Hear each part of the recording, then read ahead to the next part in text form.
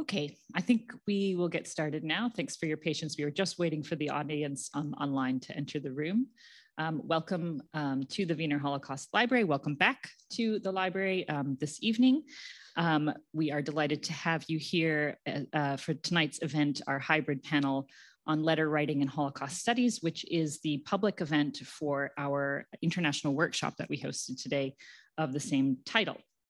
The Wiener Holocaust Library, in partnership with the Holocaust Research Institute at Royal Holloway, University of London, for the Holocaust and Genocide Research Partnership, and in partnership with the Parks Institute for the study of Jewish, non-Jewish relations at the University of Southampton, are delighted to host this hybrid panel discussion with Professor Shirli Gilbert and Professor Joachim Schlör, led in conversation by Charlie Knight on letters in Holocaust-related research. Both Gilbert and Schlör have conducted extensive research on treasure troves of personal correspondence belonging to Jewish refugees. They will reflect on their significance for our understanding of everyday experiences of persecution and forced migration during the Holocaust. So before I introduce our chair, I have the fun duty of giving you just the usual housekeeping spiel. So if you hear the fire alarm go off, there's only one entry and one exit into the building. Just exit the entrance in which you came and gather across the street. Hopefully that won't happen. And if you need to use the toilets, they're accessible from the lift in the back of the building. You just exit this door and go to the back and take the lift to the basement. We are having an online audience tonight, so welcome you as well. And if you have a question or a comment during the event, you can put that in the chat, and we will try to get to as many questions after the formal remarks as possible, either from the online audience or here in the room. And I just ask, if you are asking a question here in the room, just to wait for a microphone, because otherwise people at home can't hear you. So without further ado, I'd like to introduce our chair for tonight's event. Charlie Knight is a postgraduate researcher at the Parks Institute for the study of Jewish, non-Jewish relations at the University of Southampton. He is the recipient of the Wolfson Postgraduate Scholarship in the Humanities for his research on German Jewish refugees in Britain during the 1930s and 1940s. His most recent article with Jewish Culture and History looks at narrative construction in the letter collection of Theodor Hirschberg. He is also co-organizer of today's workshop, Letter Writing and Holocaust Studies. So welcome, Charlie.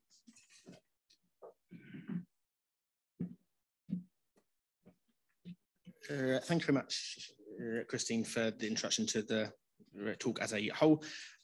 As Christine said, this is the public event for the workshop that we were able to host earlier today, with speakers from various countries, from various backgrounds, which was a great day to kind of highlight the work that's been done on letter writing in Holocaust studies more broadly. The plan for the event this evening, we'll hear from both speakers for about 20 or so minutes each. They'll then have a chance to respond to each other's papers, and then we'll open the questions to both here in the room and online. So I'll just introduce our speakers, and then we can get going with their talks. Shirli Gilbert is a professor of modern Jewish history at University College London, and a specialist in modern Jewish history with particular interest in the Holocaust and its legacies, modern Jewish identity and Jews in South Africa. She is the author of From Things Lost, among numerous other books and essays. And before coming to UCL, she was the Carton Professor of Modern History and the previous director of the Parks Institute at the University of Southampton, where I am now, and where Joachim is now. So,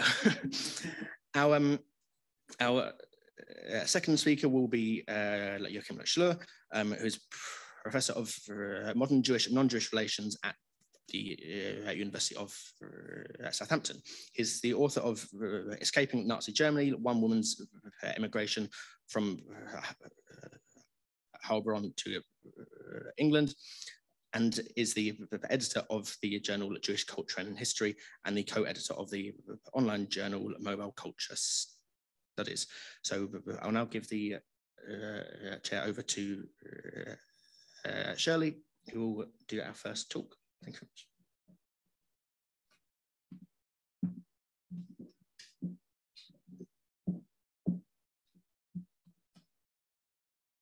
Thanks, Charlie, for that introduction, for the invitation to speak. It's really lovely to be here, and it's been great to attend today's conference and hear some of the really stimulating research that is happening.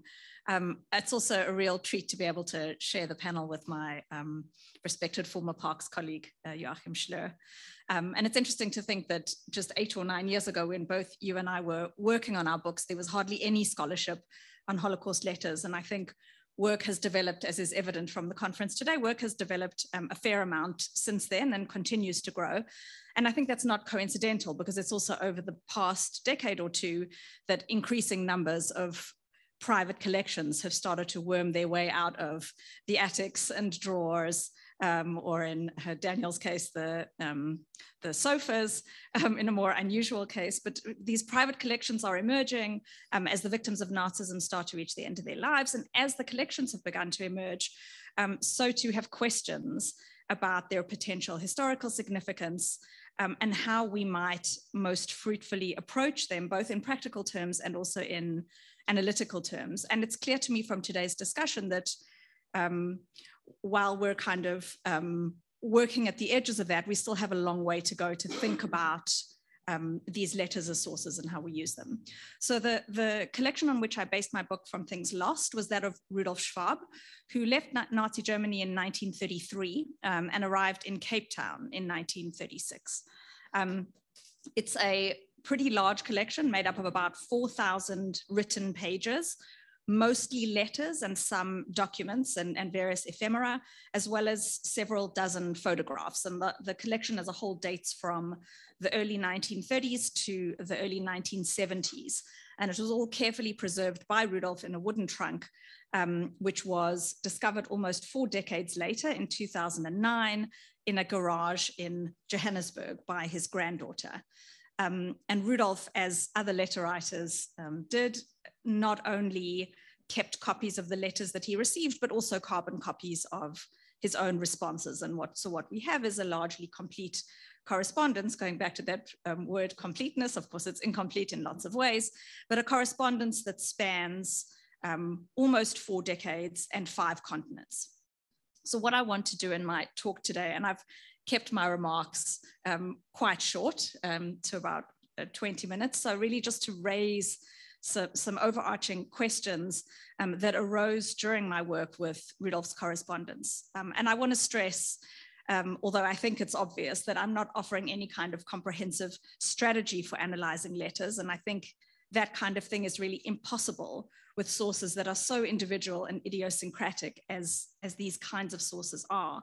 But rather I'm seeing this conversation and this forum as an opportunity to ask questions and think more deeply about approaches that inform the work of so many of us sitting here today, and to acknowledge also the audience that is at home. Potentially there are researchers among them too who are grappling with these issues. So the overarching question that I want to start with is the extent to which letters and the often very large sprawling collections in which we find them, how those sources differ from other ego documents with which Holocaust historians already work. So things like testimonies, diaries, memoirs. And I suppose it's worth saying explicitly, also for people who weren't here earlier today, that we're talking about letters, but often letters don't come by themselves. They come in large packages that include photographs and include receipts and bills and diaries and all sorts of other things. So we're not thinking about the sources in isolation. How are they different from those other ego documents? Victims' accounts already play a prominent role in the writing of Holocaust history, and scholars have already thought quite deeply about how, when, and where testimonies and diaries especially fit into historiographical work. So where do the letters fit in? Are they just another addition to this already vast archive? What new perspectives can they offer us? To what extent do they enrich what we already know, or complicate it, or disrupt our prevailing understandings? There's by now a fairly well-developed scholarly literature on letters in general and their potential as historical sources. And we heard a little about that, especially in Hannah's paper earlier this morning. It's a discussion that's happened particularly in the area of migration studies. Scholars have noted that while letters pose all sorts of analytical challenges, they also offer distinctive insight into elements of the migration process that are perhaps not as easily accessed by other means. In particular, letters are seen as a rich space through which individuals make sense of their shifting circumstances across time and in dialogue with others. I won't say more about that literature here for reasons of time, but I've written about it elsewhere, as have others. What I do want to do is introduce some examples from the Schwab family's correspondence in order to start teasing out some of the questions that I posed. And I want to emphasize again that my choice of examples is not in itself especially significant. What I'm really taking as my key job today, as it were, is to think through how personal correspondences like this can be used as source material for thinking about the Holocaust and also beyond. I'm conscious of the title of our seminar being Letter Writing and Holocaust Studies, but what's so striking about many of these collections is that they don't just start and stop at the Holocaust. And so they open something broader up for us as well. So I want to talk about just two broad areas of Rudolph's correspondence in order to raise some distinct issues in each case. The first area I want to talk about is letters between Rudolph and his parents from the Nazi period itself. So when he was in South Africa, or on his way and then in South Africa, and his parents were back in Germany in Hanau. And second, Rudolph's correspondence with surviving family members from the late 1940s and then the subsequent decades. So let me start with Nazi era correspondence. And perhaps an obvious first point to make, and certainly it's been made through the day-to-day, but also an important point, is the value of these letters as contemporary sources. There is very little that is new in these letters, at least in Rudolph's family's letters, from the perspective of facts.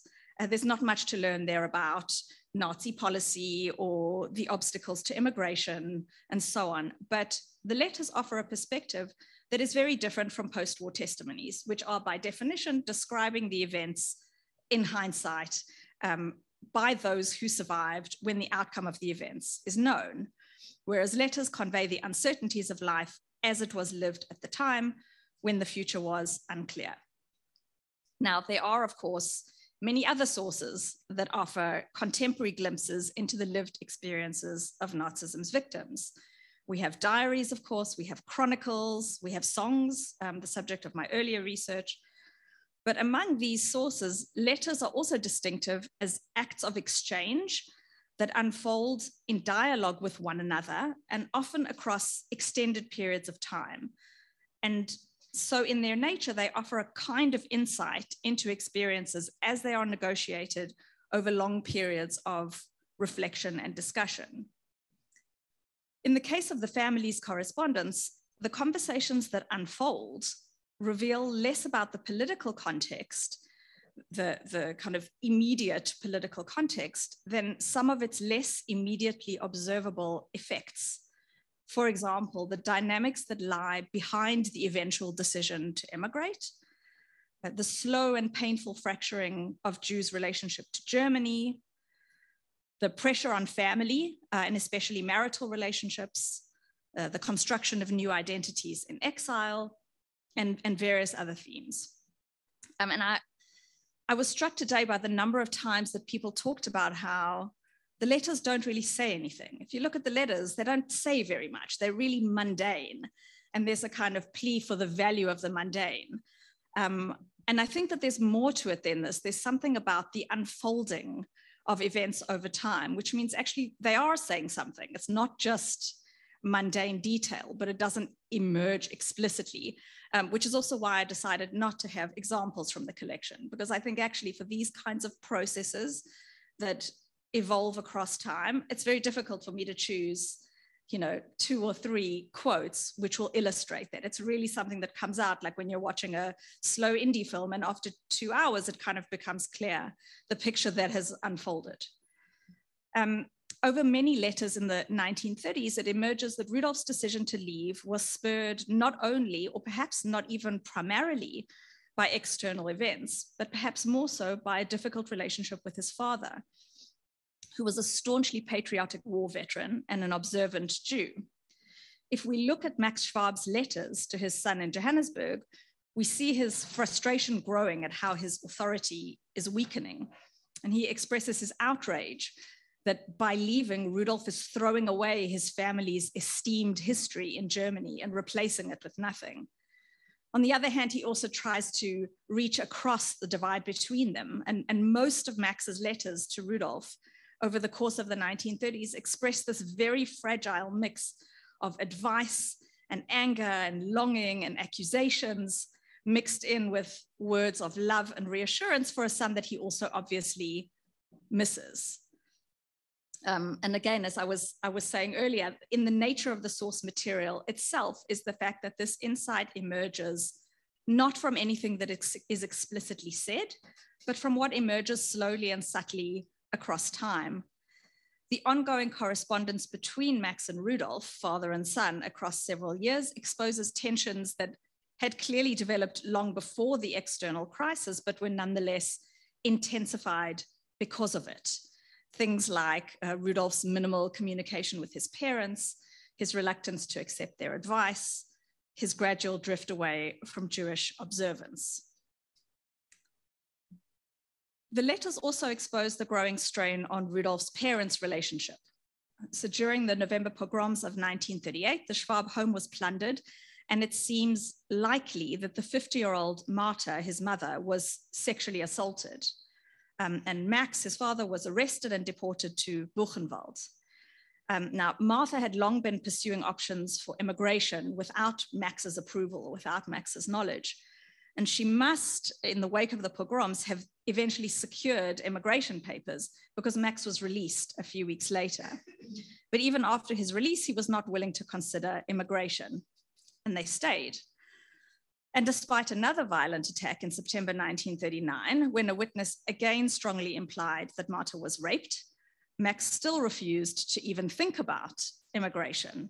And the dialogues that unfold in the family's correspondence during the second half of the 1930s, particularly as mother and father play off their own quarrels against their child, make visible the gradual process of the marriage's breakdown, even though it is at no point explicitly spoken about.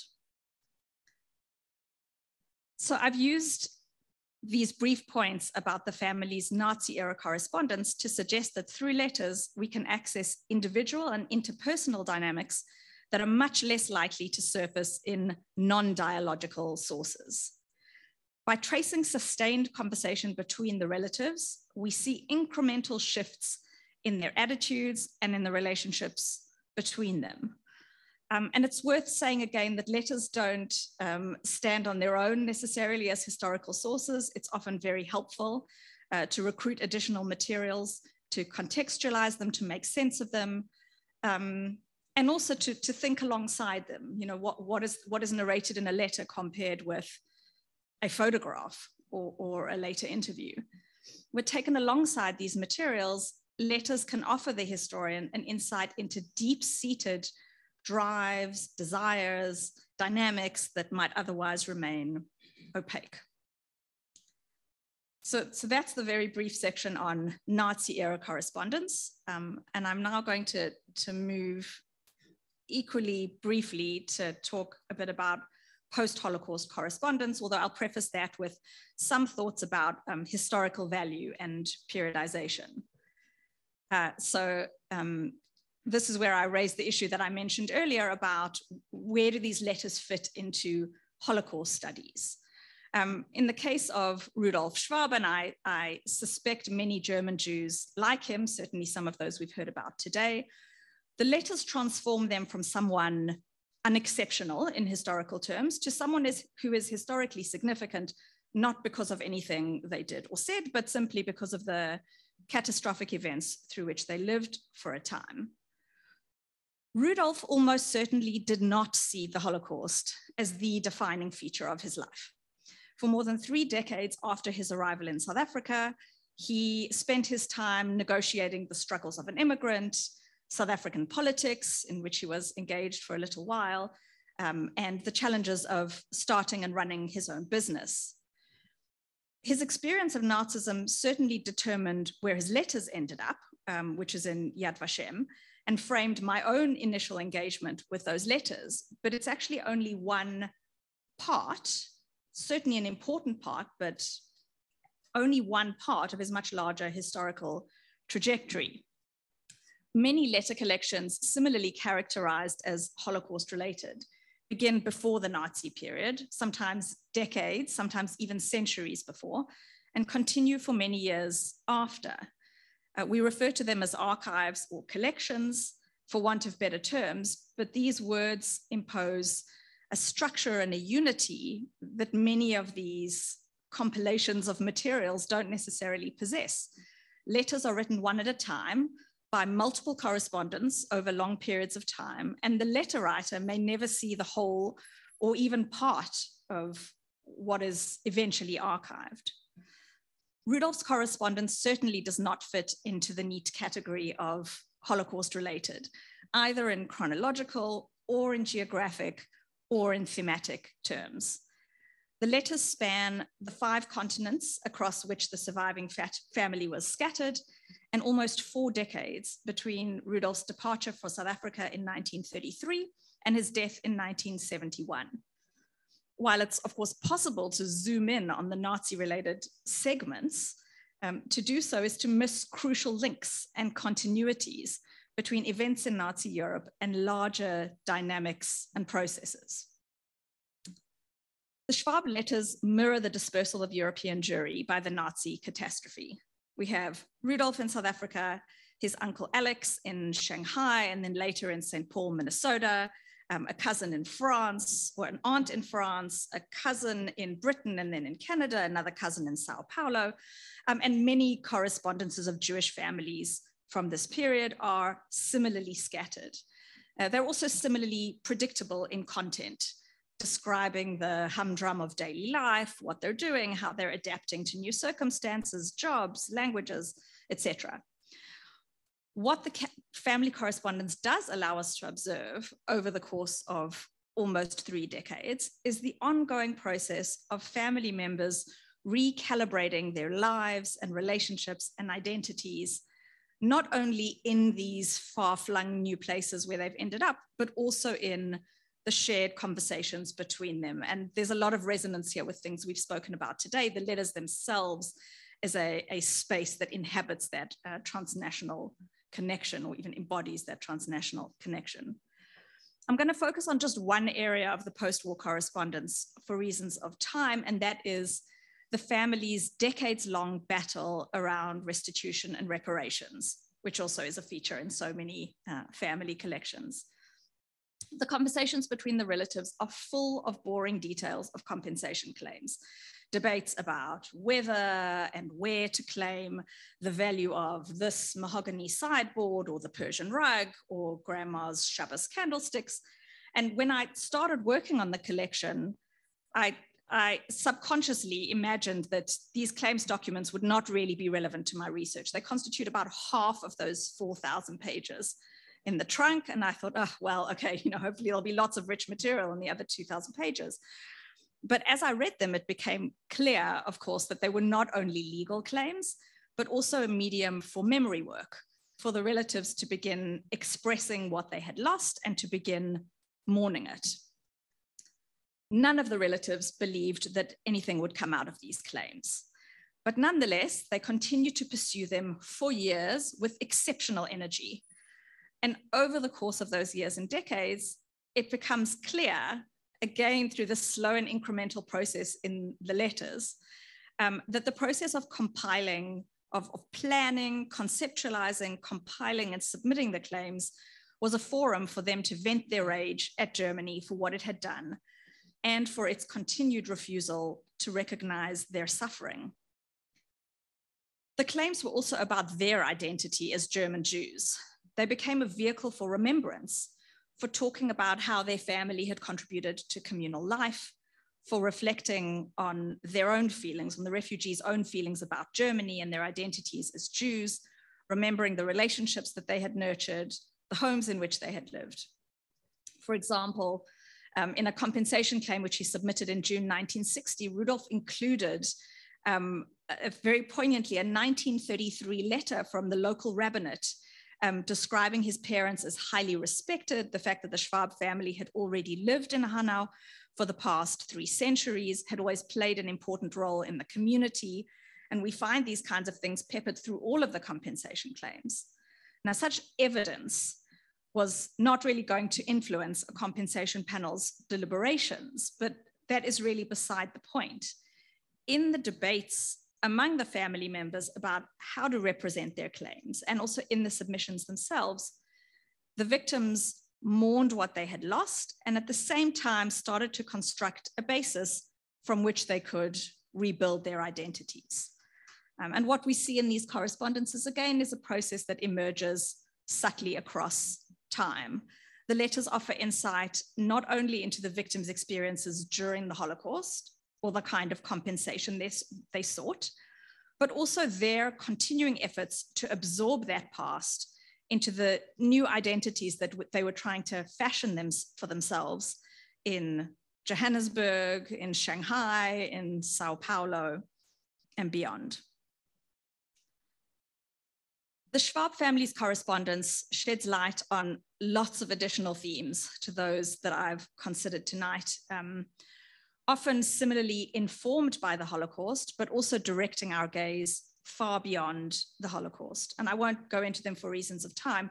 I just want to end with a couple of brief thoughts, and hopefully we can have the larger conversation together. I'm imagining or hoping that this is not just a Q&A, but really that the kinds of questions that have been percolating up through the day can be part of a larger conversation.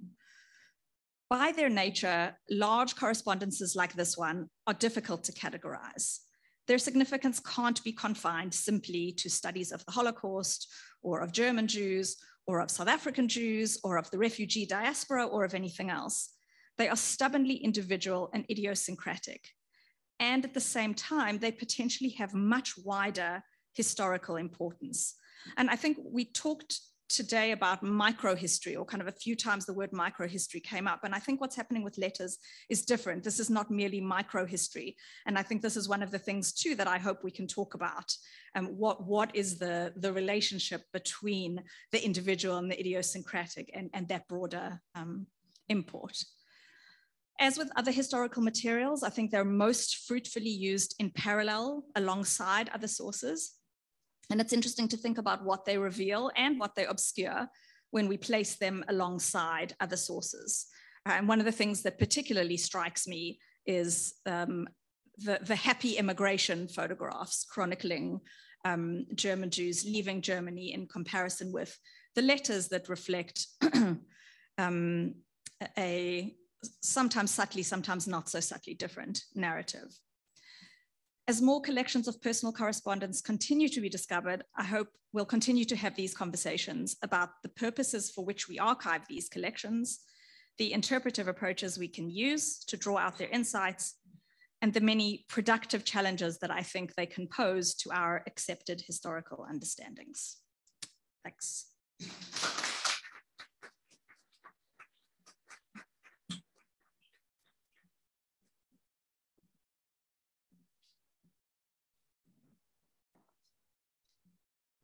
Right, good evening. This is a 1-hour lecture for next week.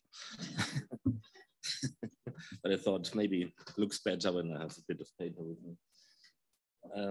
Thank you very much for having me. Thank you very much, Charlie and everybody for organizing this really wonderful workshop that I really enjoyed. And as Shirley said, great to be with you day long on a topic that really has kept us busy for quite a while. Three things that I would like to talk about. One is my history with letters. So when did I first come across such collections? About 30 years ago, in early 1990s. Secondly, shortly present, here she is already, and her daughter is also here, Liesl Rosenthal, around 1932. Tell the story of the work that I could do on the story of the emigration of this young lady from her and my hometown of Heilbronn in Southwest Germany, and in a way how I became a Heilbronner again, in a way. Here's a Schwab, there's a Schwab, ich bin ein Schwabe, what can happen? So when I was at the University of Tel Aviv in 1991, I was invited by a couple of people in this area. For those who know Tel Aviv, Ben Yehuda, Rehov Ben Yehuda Straße, as they said, Frischmann, Mapu, where you could still hear a little bit of German on the street, or Hebrew with a German and Austrian accent, where you could go to Landsberger's bookshop and to a couple of cafes where people try to evoke the past, reading newspapers and having this gesprochene Zeitung, where they translated the Hebrew newspapers for those who couldn't read the Hebrew. And I started visiting people and saw these wonderful apartments, Eli and Marianne Rothschild, Viola and Mordechai Bischupski, Ernst Laske, Eva Sänger, Nadja Tausig, and many others. And of course, they not only had things that they had brought from Germany, the earlier they could leave Germany, the more they were able to bring of their furniture and books and paintings on the walls. But in the meantime, of course, because they had settled and had somehow found their way into Israeli society, mixed with things Israeli art on the walls and Hebrew books on the shelves. And I stayed on Mapu Street 4, and on the other side of the street, on the same floor, Mapu 3, lived Nadja Tausig, who together with her husband Ernst Tausig had kept a kind of literary salon for 50 years between 1941 and 1991. And she gave me a list of Vorträge gehalten im Hause Tausig. Haus Tausig used to be a wonderful house in Prague. Now it was a flat on Mapu 3 in Tel Aviv, but still a list of all the important names of German Jewish intellectuals. Sami Gronemann, Max Brod, Shalom Ben-Korin, Margot Klausner, Helmar Lersky, Leo Perutz, Arnold Zweig, and a couple of others who gave lectures in that flat between 41 and 91 in German, but already discussing the emerging Arab-Israeli conflict, the geographical position of Palestine, the plans of Palestine. And Mr. Tausig every few weeks could present his Briefmarkensammlung. A German-speaking, a German Jewish club. And I had this list and went out and made a copy and brought the list back. And when I came back, I thought there must be more. So I asked Frau Tausig, all these people, Klausner, Zweig, they must have written letters to you. Yeah. What can I do? I offered to copy them and order them in archive boxes, whatever, for the price of a copy. And she said, okay, you can do that, but only after I have moved to the Elternheim. And then she moved to the Elternheim, and a week later she died. And somebody from her relatives came and just threw everything out of that flat in the Elternheim, including the letters. This must have happened very often here because of the circumstances that children were not qualified enough to be interested. They had other things to do, become Israelis, learn Hebrew, be good citizens of that new state, forget about the past, forget about the diaspora of this world, elements and signs, and you can't read them anyway. And it's in one of these 2 letters, Sütterlin or other German traditional handwriting, and so they were thrown away. And the last example for that first part, I saw Walter Grab. Walter Grab was a very interesting personality who moved to Tel Aviv from Vienna in 1919 and made money selling handbags on the street. After decades, he became a professor. He became the director of the Institute for German History at the University of Tel Aviv. And he lived on Gordon Street. And I asked him what Heimat meant for him. And he said, well, it can't be Vienna really because of that anti-Semitism. It can't be Jerusalem because of that religion. It must be this balcony with a view of the Mediterranean, a way to get out, but also in the city, surrounded by manuscripts and books. He wrote a lot about liberation movements in German history, from the Peasants' Wars through 1848 to the small anti-Nazi resistance that we had. And I thought, what will happen to his papers? They have been saved.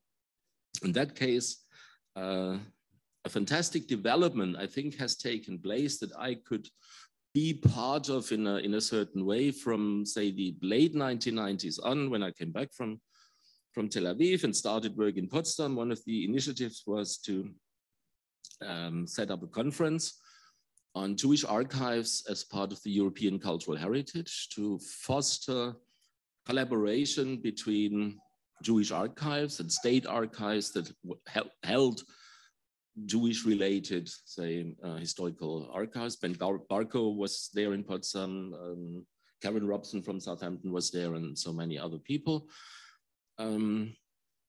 We had a conference in Cape Town on Jewish migration and the archives, which I think is has been an important step to bring these two research areas together. And then in Jerusalem, they developed a fantastic project sponsored by the German Foreign Office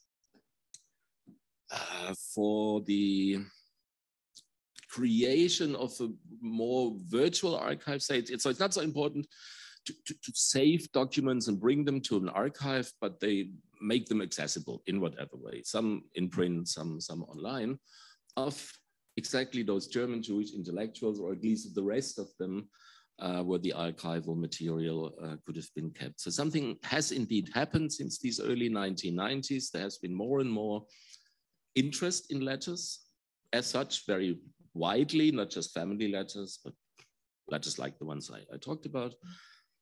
A more specific way to deal with these collections, to approach them from different angles. And I think obviously to bring migration research together with research on letters made a lot of sense, like we do today in this conference, calling it Holocaust Studies, but really Holocaust Studies in a very wide sense, before the Holocaust, post-Holocaust stories as well.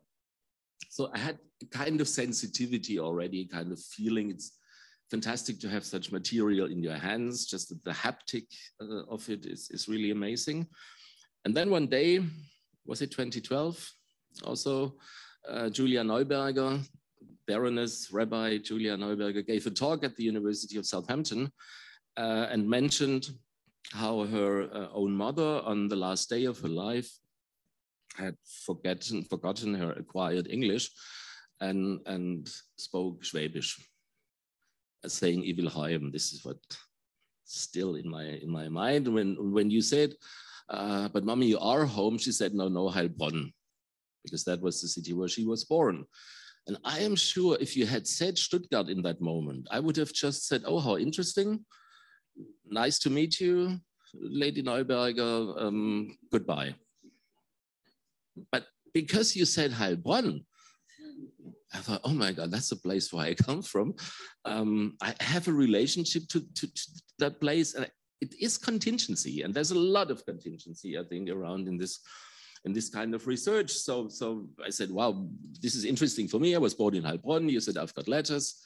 And then we met one day here in London, and I still see you opening the boxes, and then opening those bundles, nicely bundled up, of letters, and realizing what can I do with it? It's difficult to read. It's but you must have seen how moved I was starting to read these letters about my hometown, which doesn't look exactly like that anymore. It has been bombed down by the Royal Air Force in 1944, but that's an old street, Götzenturmstraße 43, where the Rosenthal and Donacher wine cellars have been. So we talk about a family of wine merchants. My own family were wine farmers in a village in the region, though, so that there was a kind of connection that I found fascinating. This is a beautiful facture by Rosenthal and Donacher that tells us a bit of the iconography of the city, the place where the wine came from, the way they were buying wine in large quantities and then selling them to hotels and restaurants and other places. So an important, I'm thinking of Stephanie Fischer's work on Viehhändler, Weinhändler, obviously are very much an important part of that. Also that even rural German Jewish communities that the Rosenthal family stands for. This is not only a very nice mixture of modernist architecture on the left and a kind of orientalist architecture of the synagogue in Heilbronn standing next to each other, but it's also a postcard that Liesel's mother Hermine sent to her daughter in London in September 1937. Liesel was born in 1915. As a 22-year-old, she worked in a bookshop in Frankfurt and decided more or less on her own to leave because of persecution, the political situation. She came to Birmingham first as a domestic servant, then moved on to London, worked for Marks and Spencer, in a time when her parents and her little brother were still back in Heilbronn. And of course, her emigration to Birmingham first and then to London is the starting point of the correspondence.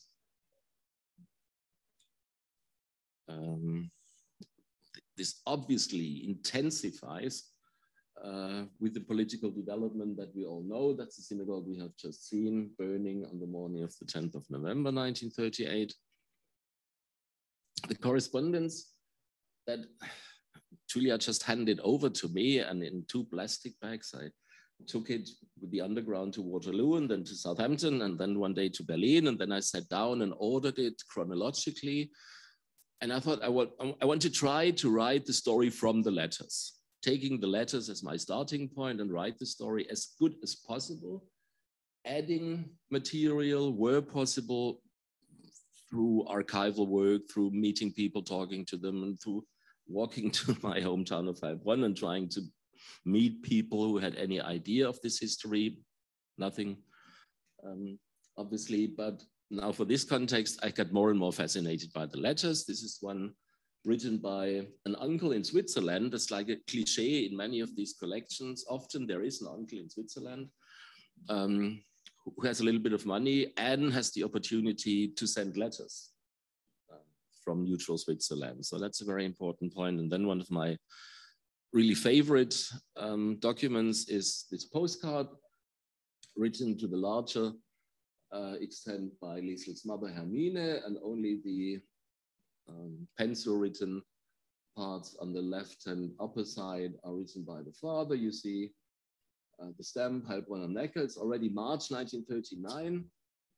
Liesl lives in the meantime on Thurlow Road in London. And help is becoming more and more urgent for those who still have not been able to decide where they want to go. The family discusses Australia and Chile. Why Australia and Chile? Because of the wine, of course. An immigrant thinks they don't just run away. They make plans, obviously. Can I use my knowledge of wine when I go to Australia? They think of Uruguay. Why Uruguay? I don't really know. Uruguay keeps coming up in the correspondence. In the end, it will be their daughter who manages to bring the parents and the little brother over. There's a long story of family conflict, quarrel,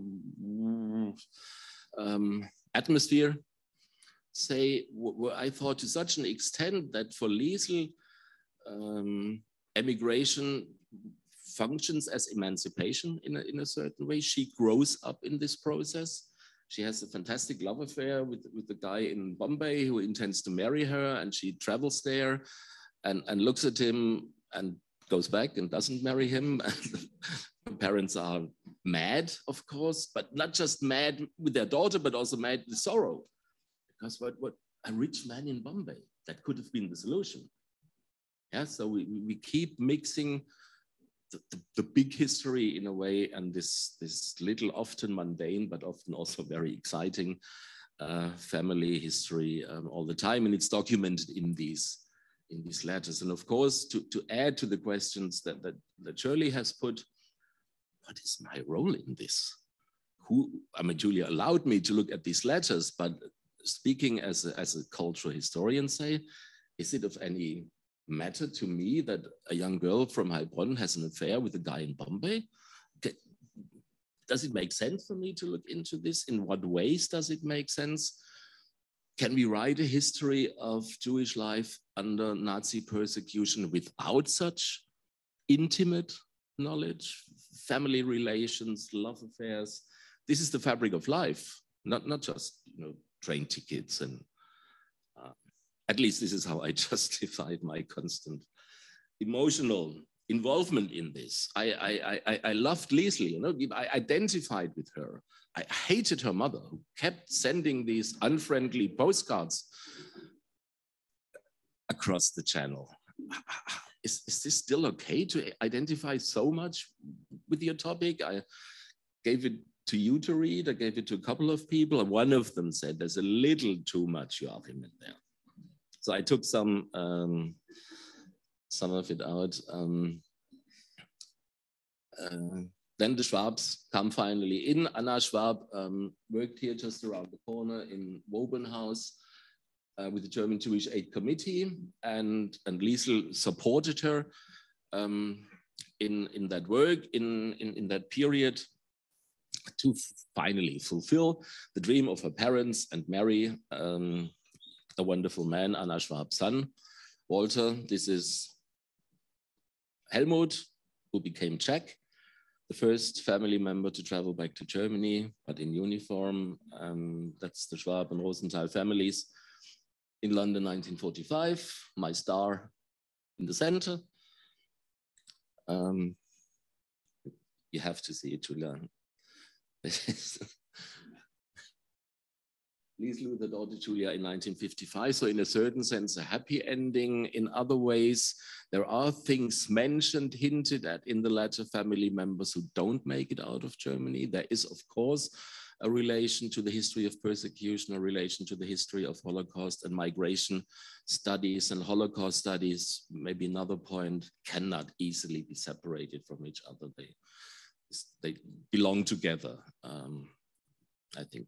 Last part, if I have a couple more minutes. I was intrigued by letters. So I went back to Berlin and went to Zentrum Judaicum, which is housed in the former Neue Synagoge of 1866, the house with the golden cupola on Oranienburger Straße, which is partly a synagogue, but more a museum, exhibition place, cultural center, meeting place, information center about Jewish history in Berlin, and an archive. And I talked to the archivist and said, do you have letters? And she said, yes, we have a very interesting collection. And that was my project for the last 3 or 4 years. Back to 1991, after the wall fell and Berlin was on its way to become one out of 2 cities and Germany's capital, responsible for the representation of Germany's dealing with its past, and at the same time, a very attractive tourist destination, of course, with all the clubs and the creativity and the empty spaces and all that.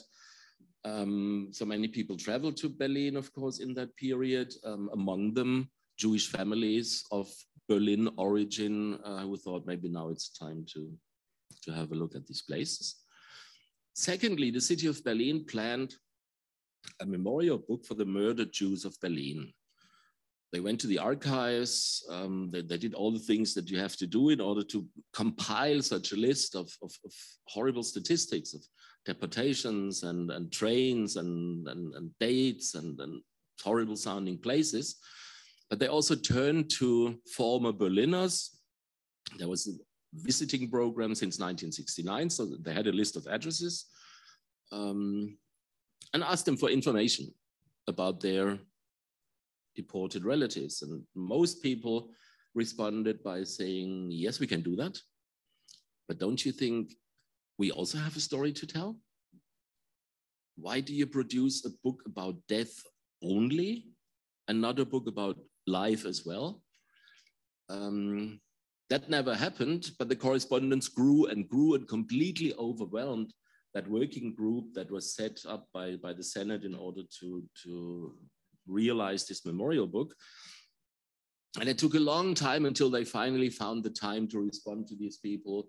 And you have the most amazing letters and other things. You have a letter directed to the city of Berlin. Liebes Berlin, wenn du wüsstest, was du meinen Eltern angetan hast, if you knew what you had done to my parents.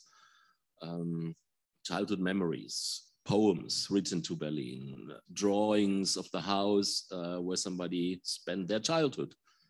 An alphabet of memory ordered alphabetically by the working group, and as you do in Germany, put them in folders and put them away in an archive.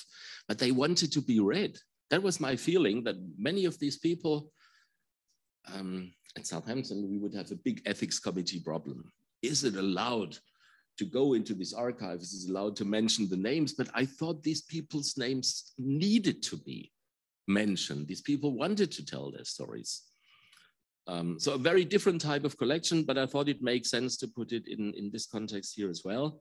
The book came out in German 2 years ago and will come out with Liverpool University Press, hopefully soon in English. And when we widen the notion and the definition maybe of letters, I think there are still many, many more such collections to discover. Thank you.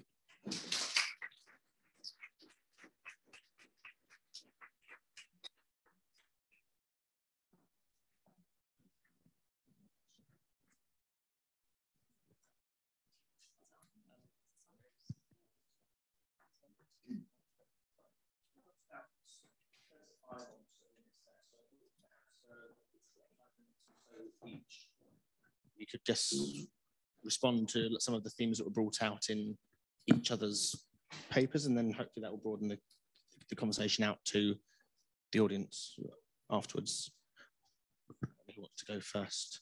Would you like to go first? Sure. Thank you. First, I miss being in Southampton. Your approach to history is so inspiring. I love hearing your talks. They're always so just connected to individuals and evocative. The Hofbenjehuderstrasse, it's wonderful. Like, it's just, I love it. So thank you. There's lots of kind of different threads and themes, and they're kind of combining and resonating with things I've been thinking about today. So maybe I'll just throw out a few. I'm not sure there's a ton new that I have to say. But maybe to start with your concluding comment when you say there's many more to discover, and certainly that's something that's clear to me. I'm sure you also get, every time you give a talk or all the time, people saying, hi, I've just discovered this from my uncle's sisters, something.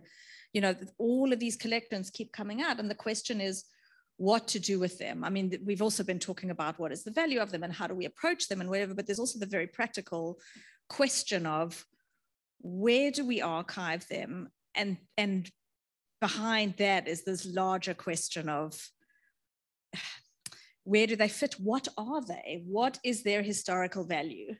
And there's something, I mean, the way you describe your emotional connection with the story and how, you know, it became part of your story. I had the same, you know, emotional involvement with, you know, my family that I wrote about. And there's I think there are also very personal reasons why we do this.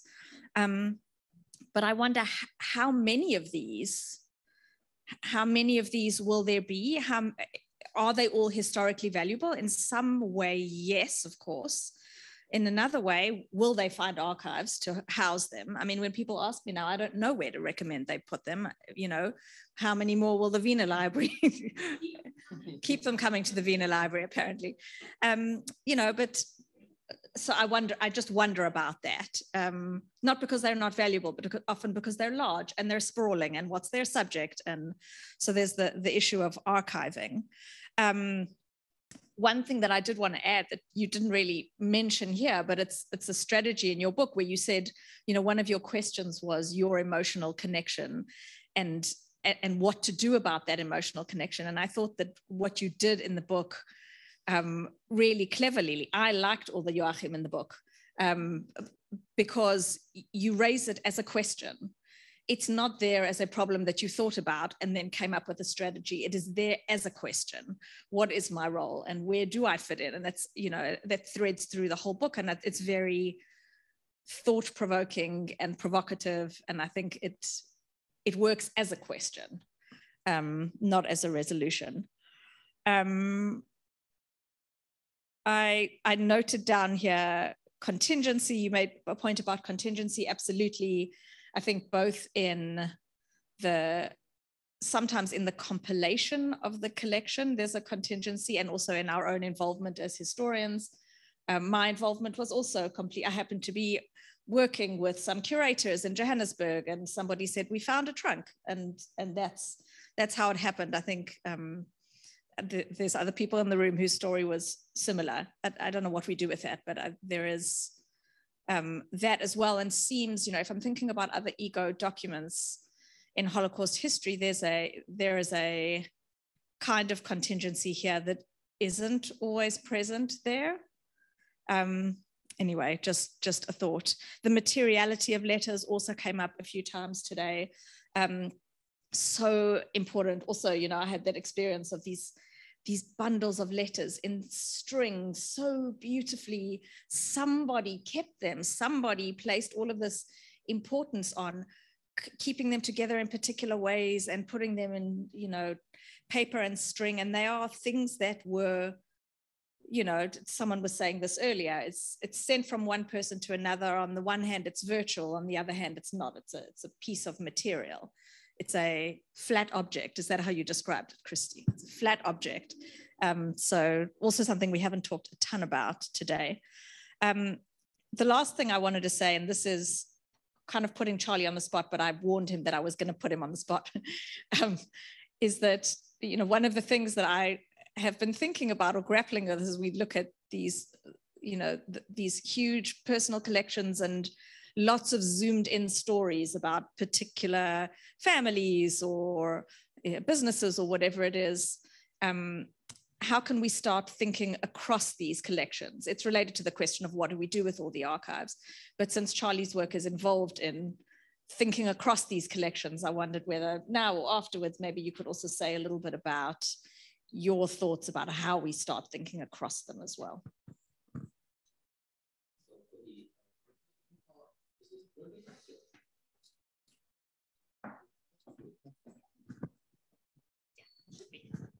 For the part on archives, I think there is a growing awareness, very obviously. When I was in Tel Aviv in the early 90s, I talked to people in the Central Zionist archives. They were not interested in private families' papers. They wanted to have the papers of leading Zionist figures. Central archives for the history of the Jewish people collected European communities or maybe Arab Jewish communities or Latin American, but not Israeli. Of course, so somehow it didn't fit anywhere. And then, of course, came this wonderful initiative, or a little bit earlier, by Israel Shiloni, born Hans Hermann Hammerstein, can't be more German, becoming Israel Shiloni in Naharia, and then he spoke about a conference of the Leo Baeck Institute in Jerusalem and said all these beautiful faces of all these beautiful people who represent German culture, classical music, literature, knowledge, philosophy, that they will all pass away soon. Let's keep their memories. So he founded a little Yekes museum in his own house in Naharia, which then was brought over to the town hall of Naharia, and finally Steff Wertheimer, an industrialist, took it into his industrial park, plus a sculpture museum, and Ruti Ofek became the curator. And then suddenly, at least for the northern part of Israel, so all these people in Haifa, in Haria, in the Krayot, in Shavit Zion, in all these important places, they now had a place where they could give their papers to, where people would listen to them. And then, as you maybe know, the Wertheimer family stopped their financial support, and Ruti had a hard 2 years, and it has been managed now finally to move the archive to the University of Haifa. There's a very engaged team, Stefan Irich, Daniel Mahler, Sinai Rosinek, who now are going to digitize, obviously, but they will have a little space for a museum as well. So partly in Israel, this has worked out. I would also say that today, you have the Wiener Library, you have special collections in Southampton, I guess, who would be interested here. So the danger that things will get lost because no archive is interested anymore, I think is over. There is an awareness now. What happens in families is, of course, I mean, you know now, and I also meant to bring you in at some point. One good thing is that you can hand this over to the next generation. And then if somebody, no, not anymore, but how many do you have now? How many collections? 8? And then, of course, this could be a very useful next step, maybe not to write each and every single family history as a book. Not all of them are equally interesting. At some points, a story has been told, and if it's been told again with another person, then it's of interest for that particular family. So why not publish it in quotation marks in a kind of private edition? This is technically possible and still looks good, or do it online, can look even better and even reach more people as a kind of family memory blog. I think there are many possibilities today. And then the next step would indeed be, or is already, looking for topics to research, like, say, transnational existence of such families between Johannesburg and Cape Town and Buenos Aires and New York City and the former hometown, where it could make sense to use 4, 5, 6 collections and develop a story from that. Yeah, for the personal involvement, I just can't help it. I couldn't write differently. That's just it. Also, that point that you kind of make there, right, about the role of the research within that, and in some cases it's very personal, I suppose, in your case, and also in your case, Shirli too. And sometimes, like, I'm not German, I'm not Jewish, but do I feel something for the people? Yes, but in a different way, perhaps, to people that would be more closely linked to it. But also, at numerous points today, we've kind of mentioned that letters are kind of a dialogical, right? That they are meant to be between people. And in many cases now, we don't have the people that the letters are in between. Therefore, I am the person that's reading them. I'm the person that's understanding them when it wasn't meant for me. So in some ways, I have to be in the story, right? You kind of have to, in some way, either recognize your own part in it and also, or you say, put yourself in it in some way. In response to your kind of on the spot point about how you look at these collections across them, right? As Joachim said, you could continuously write a book, article on each collection you find and retell that individual story, right? The collections that I use, that I research, are not found by choice. They're found because they happen to be there. They happen to occur. And I think in some ways that provides a different value to the way in which you work across them, because you're finding the links, not looking for, not choosing the collections based on the links you want to find, right? So I look at the way in which the families conceptualized the letter across these, and that wasn't made because one family views it in a particular way and another in a particular way. But I think this idea of looking at similar notions across multiple large collections like this perhaps provides a different insight than the way in which scholarship is perhaps existing at the moment, right? That we have many individual histories either of edited collections of letters or narratives or kind of source books or all these different things that exist. Perhaps a way to, in some ways, create a different outlook from it is to look across multiple ones, not loads, to still kind of have this feeling of using these personal narratives and having enough detail about them, not just, as you say, one quote, and expecting to understand the whole story, but to view it across a wider spectrum. But equally, as you say, not expecting to find representativeness across 5 collections, because it's a kind of false goal for you to kind of achieve. But I think there is definite value in it, and I don't think I've answered your question. I think I've hopefully put some thoughts to look forward for it, which I suppose is a good point to move to the audience if we have any questions, and I can come up and if anyone has, we're just going to get a microphone.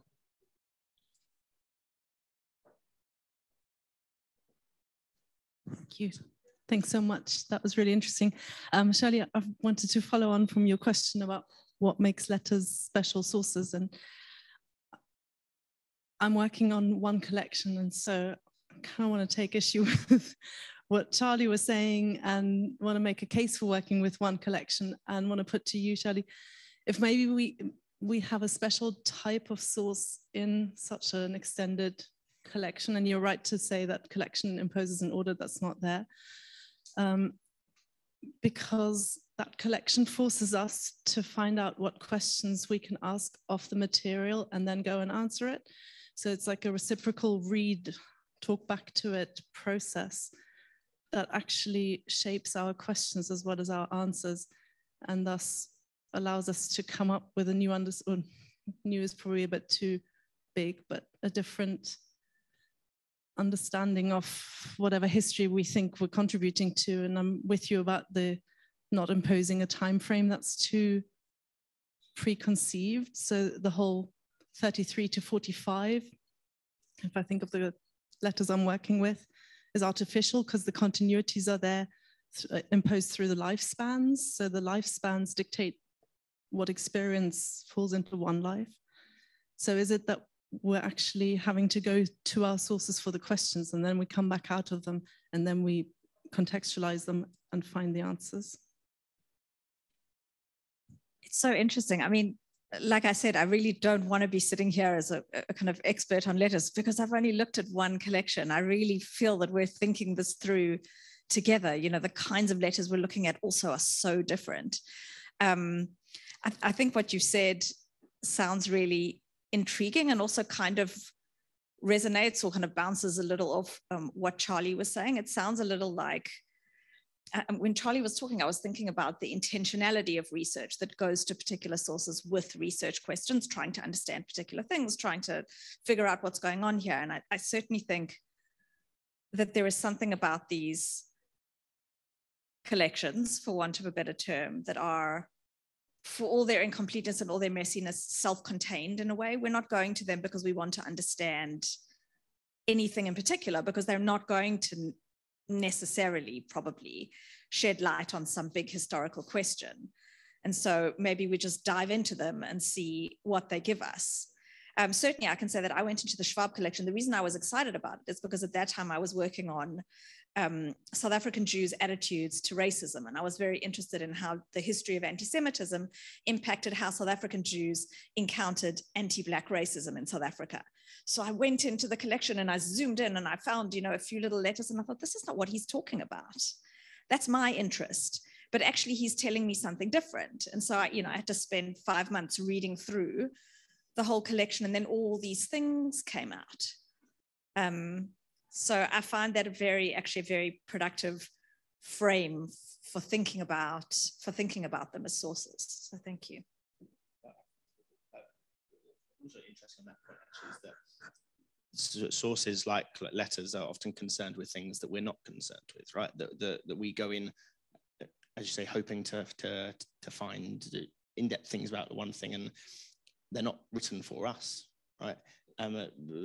Even if we think like testimony, say, in testimony is written, not written, is said for the interviewer's questions, which aren't ours, in the same way that I suppose letters are not written for us, and we have to find a way to go through those. I think there's a question from... There is a question from our online audience, from Kirsten. She's saying, thank you for these engaging talks. How can we as scholars consider the value of letter collections in which they are more one-sided when we don't have the responses? Have you had these experiences in working with collections? You know, this revisits some of the things that we discussed today, but for the benefit of people who weren't able to attend. All kinds of questions arise when it work with letter collections. And one really important thing is that very often we have this in, as you say, one-dimensional. So in Liesl Rosenthal's case, it was, or Alice Schwab, then it was really the case that most of the letters were directed to her, and I could hear her voice in some drafts where I don't know if she had really sent a letter afterwards, in some very emotional responses to the uncle in Switzerland, in indirect quotations or responses by others. Liesl, don't be always so-and-so, then you can more or less imagine how she has acted, but there's a lot of speculation maybe even, or at least my imagination playing in. What you obviously can do, what I have tried in that case, is to try to find those correspondence, see if there are children still alive. It has taken me to Sydney, and then I think in the end, even to Papua New Guinea, to find one such instance where a daughter of a correspondent was still alive and remembered the story of crossing the border from Germany into the Netherlands, and how her mother packed her in 3-4 jackets in order to take a lot of possessions along. And she was maybe 7-8 years old or something like that, which was very moving and a wonderful addition. But unfortunately, the only case. There was one more prominent person where I had high hopes for the New School of Social Research, where he used to work, but again, it didn't work. So that really happens often, of course. Then you don't know if how complete, we talked about completeness today and said it's not something that you want to achieve. But of course, in a letter collection, you would like to know, is this it? Or did they throw away certain letters? Did they, I don't know, burn them, do all kinds of things that's possible. And it's their letters, not meant for us. So these are many of the also practical problems that you come across. But again, as we said during the morning session, it just shows you again the fragmented character of these collections and of memory of the Holocaust in general that we cannot amend.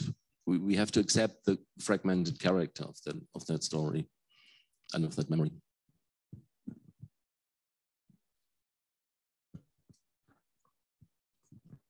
Thank you very much. Well, first I ought to say, I am Liesl Schwab, or Liesl Rosenthal's daughter. So, and you saw a picture of me. Oh, how embarrassing.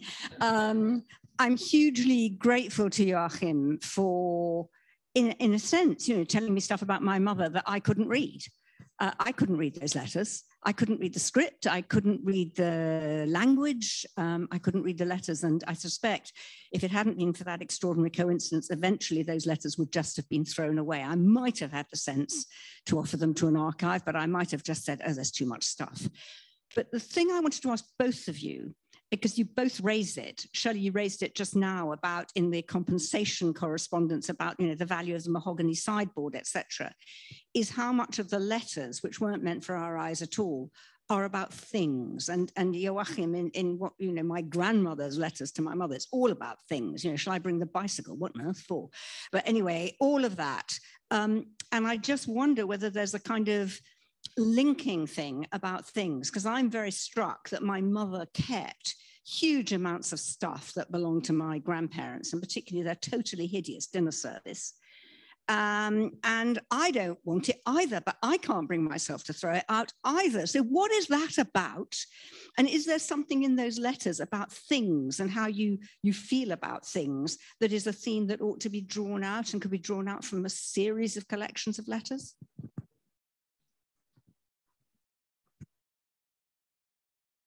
Fascinated me for a long time when again in Jerusalem, somebody called Avraham Frank gave me his father's papers, and most of the papers consisted of lists of things. German customs asking for exact lists of all the things that would be packed into a lift, sent to Amsterdam, and from there to Haifa. Reichsfluchtsteuer, the refuge tax that was demanded by the Nazi government, for which, again, people had to make exact lists of all the things they owned. Then came, of course, I don't know, valuable things had to be handed in. Then his father made a list. His father was a traveling salesman for socks and underwear, I think somewhere between Stuttgart and Ulm. And he decided, if I emigrate, I'm a religious Jew. If I emigrate, it has to be Eretz Israel for me. And if I go to Eretz Israel, it cannot be Rehov Ben Yehuda Straße, but it has to be a kibbutz. I know I will hate it, but this is my decision. And he took the little booklet in which he used to enter how many socks he has sold a day and how much money he has made and how much the train cost between Stuttgart and Ulm. Cow, banana, and all the things he now had to deal with in the kibbutz somewhere on the Kinneret lake. I forgot the name. So things play a really important role. Material objects have been researched as semiophores, is that the right name? Carriers of memory, because they represent things like pride of ownership, family continuity. Maybe that's one of the points, is that it is a symbol of the continuity of my family history, even though it doesn't take place in Heilbronn anymore, but now in London. And how can I throw it away when it tells me some, hideous as it is, when it tells me something about my own family? Maybe that's something. Then of course she was a good Schwäbische Hausfrau, as we say, and she really kept sitting in her flat. I mean, the father left a week earlier or so, went to Amsterdam and was out of Germany when Hermine was still sitting on her things. There is a certain attachment to material objects. Museums work a lot with that. What would I pack in my suitcase if I had to emigrate? And illustrate the topic of emigration with suitcases. Yeah, there's a very really interesting research area. And yeah, it would be worth looking into more such collections. I mean, also here, the letter as material objects, it's really more than just a text written on it. Add to that, and I agree with a lot of what you've said. Resonates very much with my collection as well. The letter itself is material object. I think I agree with you in the sense of continuity, but there's also something about the materiality of where those objects were used. It's a lot about home. So a couple of fragmented thoughts. The first thought that occurred to me, Julia, when you talked about the dinner service, is that I have just become the recipient of my grandmother's dinner service, which was schlepped, I've been told several times, from Wałbrzych in Poland, where my grandparents went after the war, having survived in the Soviet Union, and where my mother was born. And this dinner service was then schlepped to Israel after they were kicked out of Poland, and then schlepped all the way to South Africa because my grandmother wanted to know that it would be held safely, and then schlepped all the way from South Africa here because, so that it will be safe here.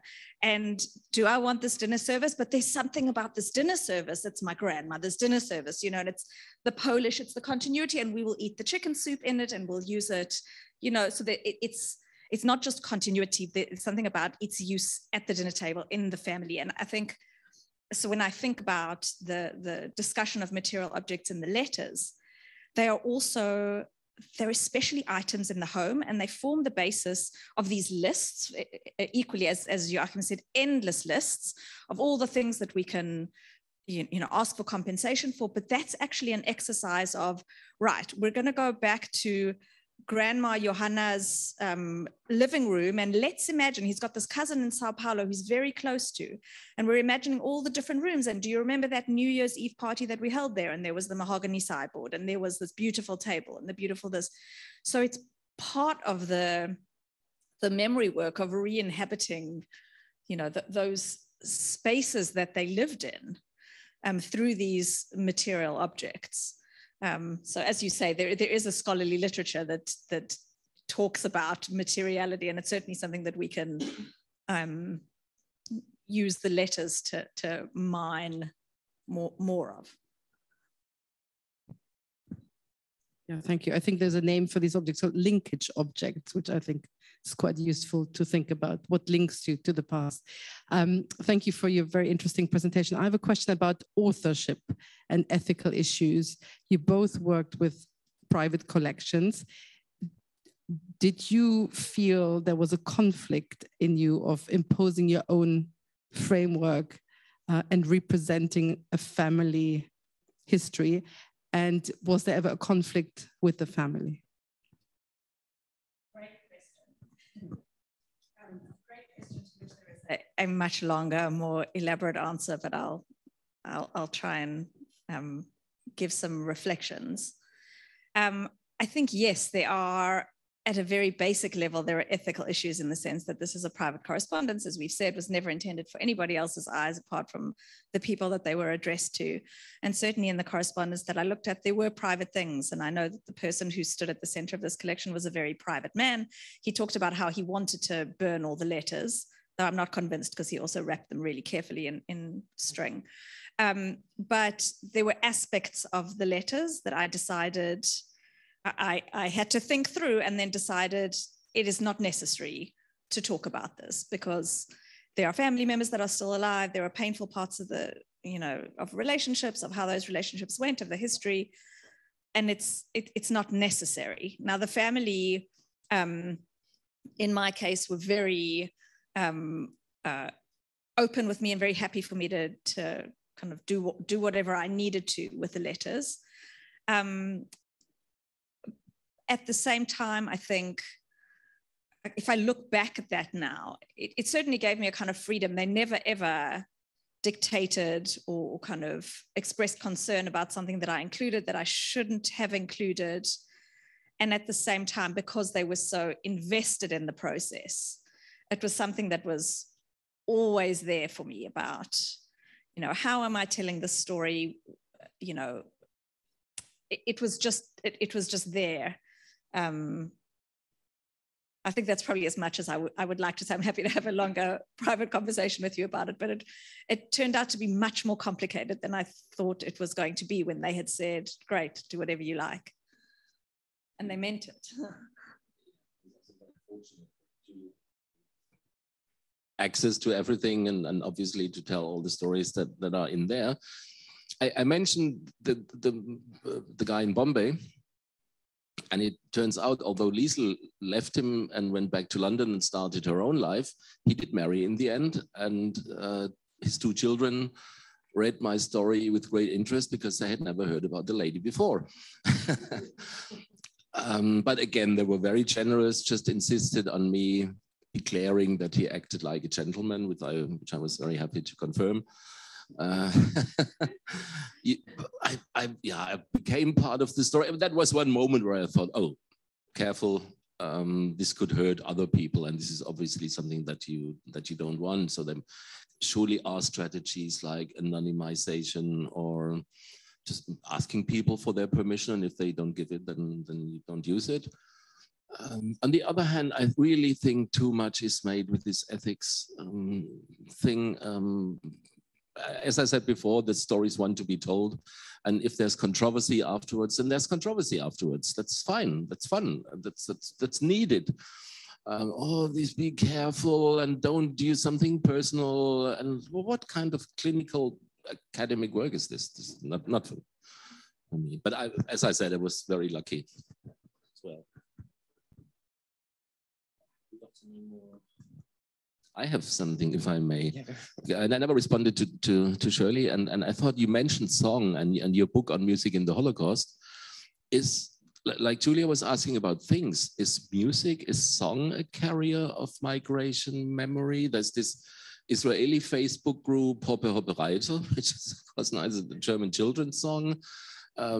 Charlie had a working title for a while, Wär ich ein Vöglein, after Wenn ich ein Vöglein wär, flög ich zu dir, this German song.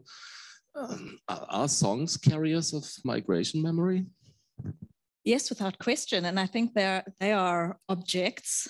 I mean, they are also objects that inhabit the space in between, as it were. There are so many things that are interesting, I think, and distinctive about songs. I mean, the songs that I was studying, the songs that originate in a kind of context where people are experiencing something or going through an experience as part of a larger collective, often become a space where those kinds of collective ideas are shared because they are sung, because the ones that survive tend to be the ones that people remember. So they become a kind of mnemonic device that is introduced, that is sung in a group, and that people remember, that are collected later. And we often can't trace, who is the person who wrote this down or who created it, because often it's not written down. So very differently to a letter, it's not an individual creation. It's not something that's written by one person to another. It's the kinds of songs I'm interested in, at least, kind of originate and then are added to and infused with the process, as it were. They kind of are part of the process, and can embody and collect those things along the way. I think there's lots of fascinating work that's being done on music and migration over the last decade or two.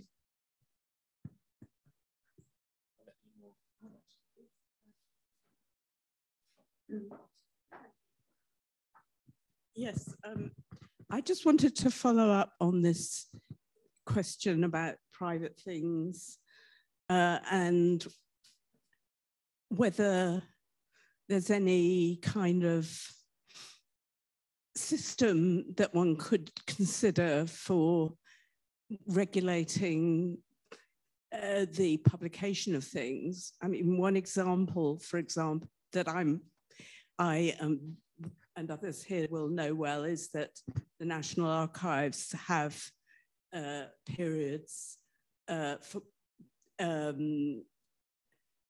tens of years before material will go into the archives to be available. And then there are other personal materials which are subject to a longer closure period. And I mean, it's frustrating when things aren't available, and the material is a mixture of things people in government said and things about private individuals. But I was asking myself during the discussion about the whole question of all this very, as private material, as people have said, never intended to be available to a wider public.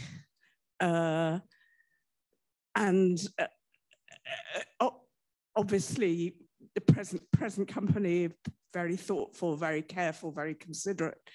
But do we need to think a bit more broadly about protecting some of this material?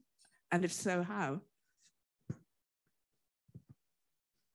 Maybe this is an opportunity to amplify on what we were talking about earlier, and Joachim's kind of, why do we need to be so clinical and protect all of it? And I suppose my response to that would be, I think I'm inclined in the same way as you, broadly speaking, to explore and see what we can find with the care and rigor that we take with all the sources we use, right? I mean, we have to approach them seriously and responsibly as historians, not just letters, anything that we use. I think in my case, the things that I thought ought to be protected, I don't know what I think about regulation, but the kind of personal censorship that I placed on it, as it were, is when it related to painful things for existing family members, about relationships, about things that would have hurt living people, in my estimation. It felt important to me not to expose that. Would regulation change that? I mean, I shudder to think what regulation would do. We would just cross out 3/4 of these correspondences, because who needs to know what they ate for breakfast? And I don't know what is and isn't private. So I would definitely not be inclined to regulate. I think there's a fairly narrow set of stuff that, as long as one is behaving responsibly within the parameters of, you know, historical work that one does with rigor, that we're not such dangerous creatures. But when a family decides they don't want to throw things away, they want to have them stored somewhere, they still can put a kind of quarantine of 20 years, 30 years in collaboration with the archive, and say only in 30 years' time it can be open, because then everybody, you know, will be gone. That's always possible, and it still would save the collection, which would be good. In that sense, then we will close the discussion there. So it just leaves me to thank both of our speakers for their brilliant talks, the questions, the thoughts we've had, and to thank everyone here, everyone online too, and to all the participants that came earlier in the day. So hope that something can come out of this, moving forward more. So thank you very much, and safe trip home.